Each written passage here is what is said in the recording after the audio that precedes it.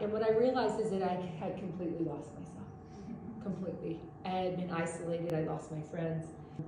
Really lost who I was. In fact, I was on my first girlfriend's trip. I was allowed to go on, and my sister and I were in this store. And we were looking at different pots. I was trying to choose which vase I wanted.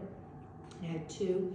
We were in the Netherlands, and I was asking her which one I should get. And in anger, she turned and looked at me in frustration and goes, "Ask yourself." And I was like, "Well, should we go eat? Like, what?" So we're walking, and I guess we're deciding what to eat, and I didn't have an opinion about what we were going to eat either. And we sat down, and I said, "Tell me more about that." She goes, "Kate, you don't even know what you want to eat." She said, you don't even have an opinion about where we are. We're in the Netherlands. We're all anywhere." And I've said, "Where do you want to go?" And you're like, "I don't know. I don't care." And so I took that back with me, and I started asking myself and getting to know myself. And one thing that I learned is I didn't love myself. And I think that part of loving ourselves is that we have to trust ourselves first. And things like this allow us to do that because we're mirrors and reflections for each other.